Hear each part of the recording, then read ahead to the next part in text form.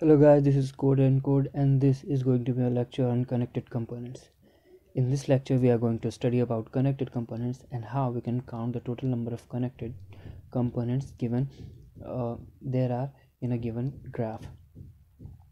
So let's start the lecture. So first of all, it is important to know what are connected components. Suppose this is a graph, then these are three connected components.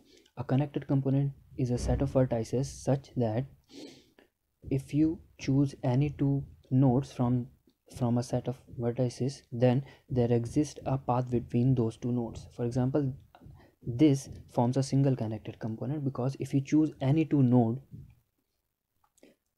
from this set, then there exists a path between those two nodes. By definition, a single node itself is a connected component, so this is a connected component, that is a separate connected component than this.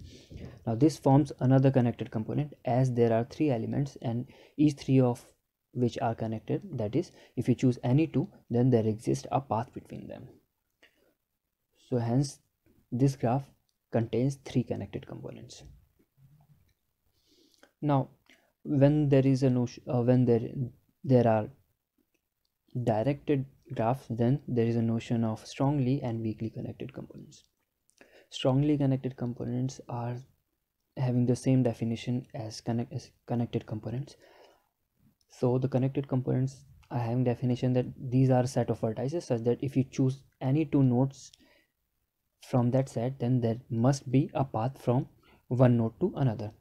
Same goes for strongly connected component, but the thing here is that if there is an edge, then it is directed in the case of directed graph, that is the same edge cannot be used to traverse from A to B and B to A. In this case there is only a single path possible as indicated by the edge. So this edge indicates that you can move from this node to this, not other way.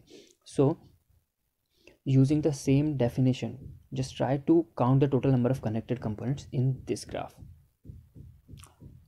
So in this graph, the total number of strongly connected components are 3. These are this, the blue colored one, the red and the yellow colored one. So there are 3 connected components. The blue colored ones are single connected component because if you choose any two node from blue ones, then there exists a path from one node to another and other way around. So if you choose these two nodes, then there exists a path from this node to this node. As you can see, you can directly go from here to here using this node, or from this node to this node you can go like this. So if you choose any two nodes from these 4 nodes, then there exists a path from A to B and B to A. But that is not true with this node. I mean, this cannot be the part of this connected component, as you can see, if you choose any two nodes, say this and this, then there exists a path from this node to this, but doesn't exist a path from this node to this, and hence it have to be in a separate connected component. So goes for this. But since this is strongly connected component and there are other algorithms to find strongly connected component, we would look at those algorithms later in this series.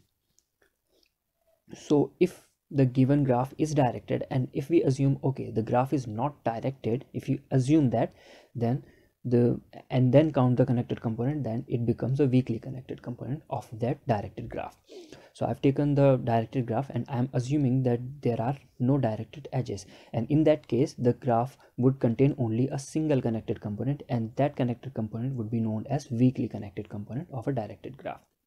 So all this was for your knowledge, and in this lecture we are only going to consider a non-directed graph. So let's start and see how we can count the connected components using DFS, that is depth first search. If you haven't studied DFS, I recommend you to go and check out the DFS lecture first. So as you can see, if you can count, there are 2 connected components. One is this one and another is this one. There are 2 connected components. So the question is how we can count number of connected components. So using DFS, if you make a DFS call to any of the node, then the whole connected component gets traversed. What I mean to say is that suppose in the main function we made a DFS call to node 1, then we would reach node 1. As soon as we reach, we make it visited. This is visited array, so we make it visited, and then you would traverse the adjacency list of 1, and in that list you would find only 5, because 1 is connected to 5 only. Hence you would make a recursive DFS call to 5. As soon as you reach node 5, you make it visited, and then in the adjacency list there are 1, 2 and 6 in the adjacency list of 5. Now 1 is already visited, so 5 would not make a DFS call to 1, because 1 is already visited. Now 5 sees that okay, 6 is not visited, so 5 would make a DFS call to 6, and then 6 gets visited, and then in the adjacency list of 6 there are 5, 4 and 8, so 5 is already visited, so 6 would makes a DFS call to 4, and hence 4 gets visited. In the adjacency list of 4 there is only 6, and 6 is visited, so the work is 4 is done, so it would track back to 6. Now 6 would continue its DFS. It has made call to 4. Now only thing remains is 8, so it would make a DFS call to 8, and hence 8 gets visited. Now in the adjacency list of 8 there are 6 and 2, and 6 is already visited, so 8 would make a DFS call to 2, and hence 2 would get visited, and hence now in the adjacency list of 2 there are 5 and 8, and since both of those are visited, and hence the work of 2 is completed, so it would track back to the node which have made a DFS call to 8, and hence it would track back to 8. From 8 it would track back to 6, and 6 it would track back to 5 and then 1, and from DFS 1 we would track back to the function from where DFS 1 was called, and hence we would go back to main function. Now one important thing you would notice is that if you make a DFS call to any node in a connected component, then all the nodes of it gets visited. As you can see, all 1 2 4 6 1 2 4 5 6 8 gets visited, and hence this we can use to count the connected components. What we can do is in main function we can run a loop from 1 to n, and then whatever node is not visited we would make a DFS call to that. So in this case what would happen, we would run a loop from 1 to 8, then we would see okay 1 is not visited, so we would make a DFS call to 1 and increment the connected component count. As soon as you make a DFS call to 1, all these nodes would get visited, so and we would come back from DFS 1. Now I would become 2, and since 2 is already visited we would not make a DFS call to 2.